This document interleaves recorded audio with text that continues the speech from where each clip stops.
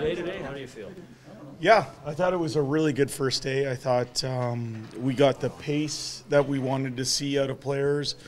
I thought there's a good competition level to both groups, and in the end, the fellas got up and down the rink, and we got some work in on team play, and that was a productive first day. When you talk about that competition level, I know they're wired that way. Yeah. Having said that, the earlier group, they kind of know who they are and they have a spot.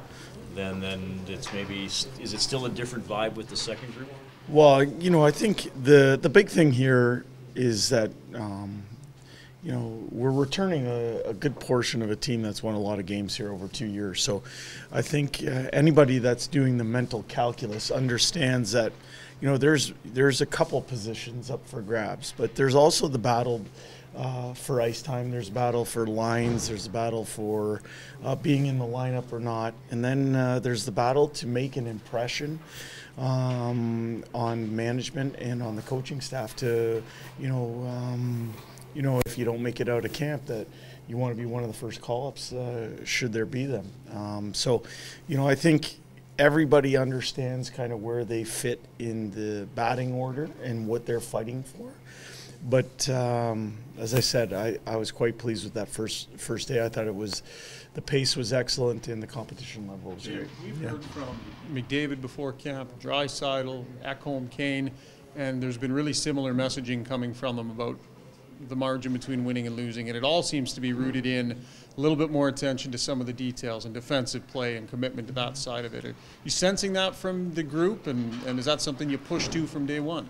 Yeah, I think that's what we coach towards. I think we're fortunate because our leadership group is a driven group. So, it's not like you're having to draw that out of anybody. It's there. The want to be the best that we can be is there. We want to be a team that is perennially in the mix with the best teams in the National Hockey League. How do you do that?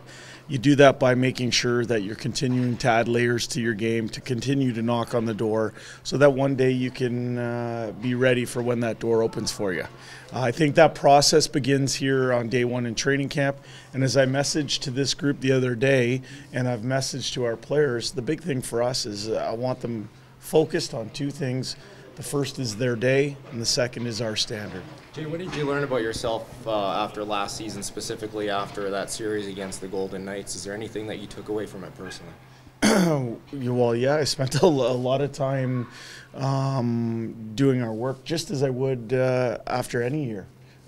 Spent a lot of time on physically, emotionally, and mentally renewing. I think that's a real important and underrated aspect of trying to be the best that you can be. I spent a lot of time going to work, doing a lot of study. But the big thing I would say to you, and I would say to this entire group collectively, is that we're started day one of 2023-24 today. And we got a lot out of our group, and I'm pleased with not only their attention to detail today, but also their work ethic. What did you think of Sam Gagne today, just in his fit?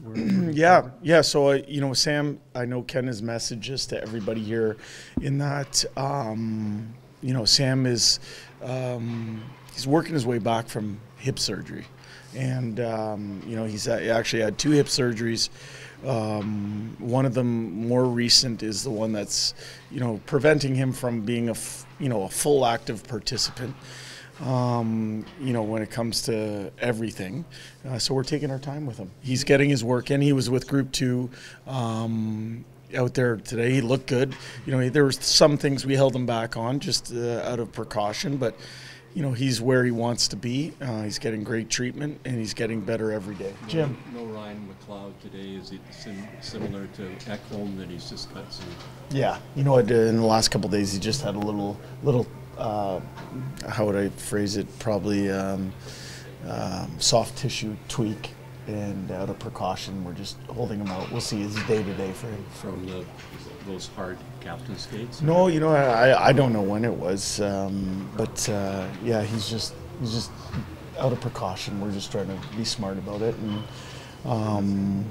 I think he's feeling pretty good. He's getting better every day, so we'll see. Fanti's not even here. What's the story? Fanti is physically here. Okay. Fanti had hip surgery as well.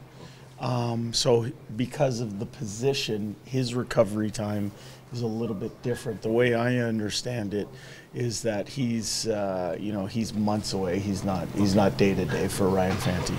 Brandon Sutter was quite eloquent in kind of speaking about what he's gone through the last couple of years. Obviously a very well-known name, had a good career, stumbled for 2 years physically because he just wasn't able to, he even said tough breathing. What do you think of this story about him, maybe making it back and being an Oiler? Quite a story, isn't it? You never want to see anybody go through what he's gone through over the last couple of years in trying to figure out and diagnose exactly what was going on with him. And then, I think he's in a spot right now where he's feeling really good physically. He did well on physical conditioning. He's looked good in the skate. And, he's one of these guys we're talking about competition for lineup spots and, a legit area to make our team. He's right there in the mix, and he's got to feel good about, because you don't just walk back into being competitive for an NHL roster spot.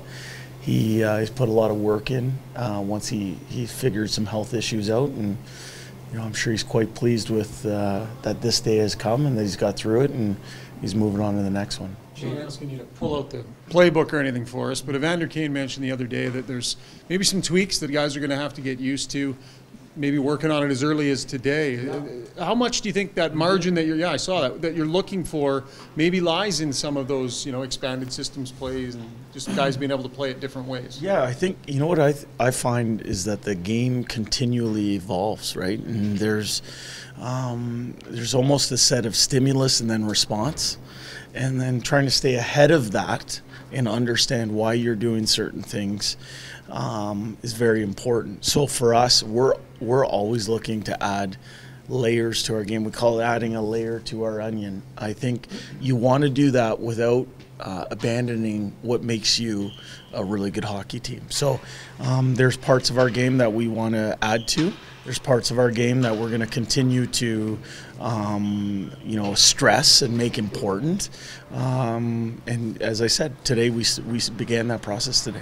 So stimulus and response, I guess that would be like Vegas, and then where you are now. I would imagine you have the most receptive group to defensive change that you maybe have ever had. Well, when I say stimulus and response, I think that's staying on top of the way the game is being played. You go to a certain team, I think you would be remiss if all you did was try and copy what someone else did. I think the big thing for doing what they did, but aspects of their game, right. Yeah, what I mean by that is, the Tampa Bay Lightning won their Stanley Cups a certain way with the personnel that they had. Colorado found a way to have success in their own manner with the personnel that they had. The Vegas Golden Knights found their way with the personnel that they had in a certain way of playing. For us, our focus is on maximizing our team personnel, and if that means adding layers like we discussed with Ryan here, I think that's important. It's an important first step. But what I really like, and this goes back to Ryan's first question, I think the group mindset is in a really good spot. They've embraced this idea of blue collar work ethic. They've embraced this idea of continually getting better each day and looking to find small things on the margins that can help us win long term. Jay, what part and components of Bo Akey's game have stood out to you in Penticton and maybe in day one here? Yeah, you know what? This is the first time that I got to be on the ice with him, and I was surprised by his poise. I thought he was, he's a good size, he skates well, but his poise out there with a lot of professional hockey players I thought was very good. I know in Penticton it was more against his peer group, but here you're seeing professional hockey players that can make plays, and I thought he acquitted himself really nicely. Jay, just to go back to Sam Gagner for a minute. Sure. You had a chance to coach him for a very brief period in Yep. Bakersfield and know him a little bit, but Yep. it's going to take a while to get up and running. But once that happens, and if that happens, what can he bring to this team? What do you see the perfect scenario for him being? Yeah, well, Sam has played in the league a long time, going back to, being a first-round draft pick, finding his way in the league, and then he's kind of gone through different phases in his career, and over the last couple of years, he's found a way to make impacts by being a solid veteran player, someone you can rely on in the 200 feet of the rink. But I think his experiences lend him to have a real good perspective, and there's good leadership qualities in him. He's very bright, and but the big thing, as I said earlier, with his injury, we're just taking it one day at a time with that. We're not rushing it. We have patience, and when he's ready to be put in competitive situations, we will, but we're not going to rush it. Is there any solace, probably isn't the right word, but when you lose to a team that wins the Stanley Cup, as the Oilers have the last 2 years, are those learning tools, or do you just say to yourself, at least we didn't get beat by a team that lost in the next round, but the team that beat us won the Stanley Cup? Yeah, moral victories I'm not a big guy on, but for me, our focus is on 23, 24. I think, as I said, I mentioned those 3 teams that have won recently. All of them didn't just happen for them. They had some playoff scars along the way. But as I said, you guys are going that direction. I'm going on focusing on our daily process, because I know the beginning of 2023-24 has just started, and we're looking forward to laying a foundation here in training camp so that we can get off the ground running here as we start the season. This is your second training camp as head coach. Do you Yep. feel like, more prepared for this training camp than you were a year ago, or is there a different feeling for you this year than last year? You know what? My second training camp as the head coach of the Oilers, but this is my 19th training camp in the NHL, or going to NHL training camp. So I feel ready, but I have felt invigorated by the attitude and commitment of our players. That gets set from our leadership group. And, I can just tell you that the look in our players' eye as we gave our opening meeting yesterday, and then the look in the players' eye when we began our practice here this morning, I thought it was really impressive. And as I said, I felt invigorated by it. What do you want to see from Lavoie that you maybe haven't seen in a couple other training camps? I mean, obviously he played much better in the second half last year. Yeah. Looks like close to being an NHL player. What do you want to see this camp to push him over the edge, I guess? Yeah, you know what? In his time in the organization, the first one was that pandemic camp. He was in Sweden, so he didn't even get to go to a pro camp there. And then, last year he was hurt during training camp. So for me, I just want him to be himself. I want to show why he's getting the opportunity that he's getting, which is, you're right, he had a really good second half of the American Hockey League. He shot the lights out. He was someone who, could play either wing. He's going to get a healthy look here. And so now it's incumbent upon him to show well every day and keep taking steps so that, he forces his way in, and that's the challenge before him right now. You call it privileged ice time, right? Yep. Does he have to get some of that first to show, and then you decide if he can continue to have That's kind of chicken and the egg, isn't it? Exactly. Yeah. I think the good part about privileged ice time early in training camps is that you're typically not dressing a full lineup. So there are doors open, and those players that are kind of on the bubble are going to get opportunities. And I think for coaches, the most important thing is that it's one thing to give an opportunity. The next thing is to make sure you're evaluating it correctly, and you're evaluating what different people bring to the table. So that's what we're putting a lot of focus on as a coaching staff.